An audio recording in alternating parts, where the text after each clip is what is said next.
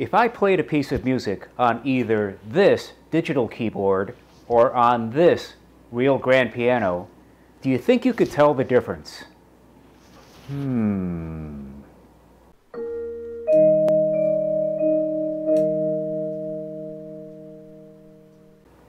So here's how we're going to do this.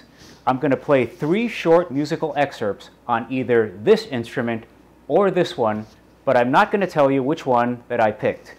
So take a listen and see what you think, and I'll see you back here in 1 minute and 46 seconds.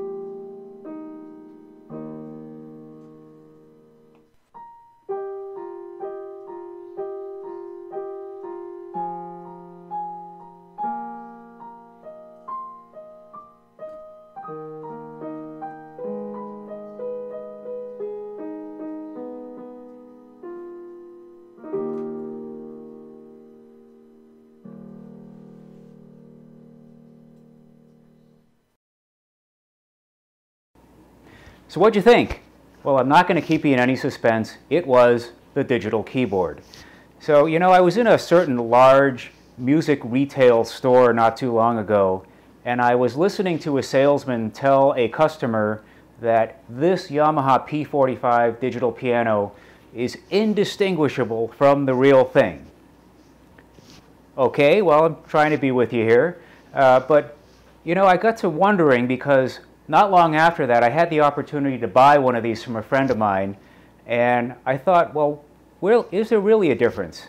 If I play it on one or the other, to the person in the audience, can you actually hear the difference? Now, the player can feel the difference because the action is different.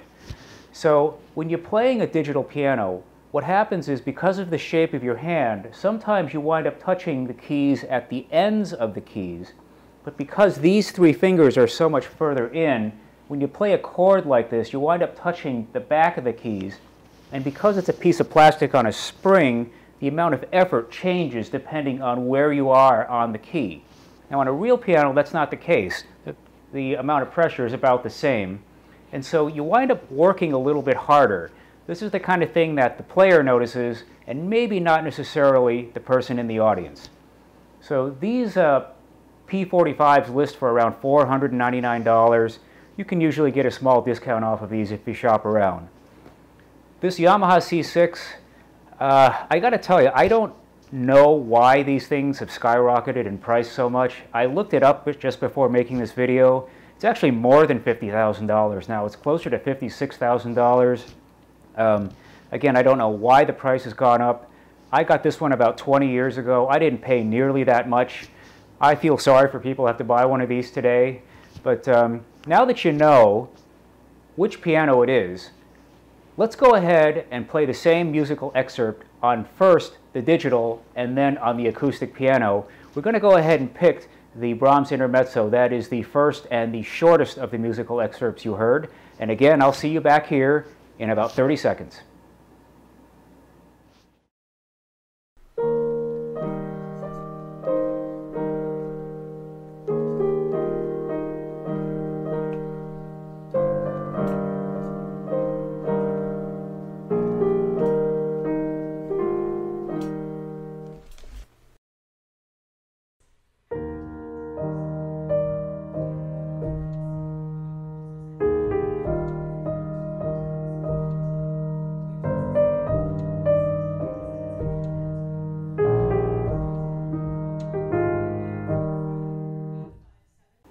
Big difference, right?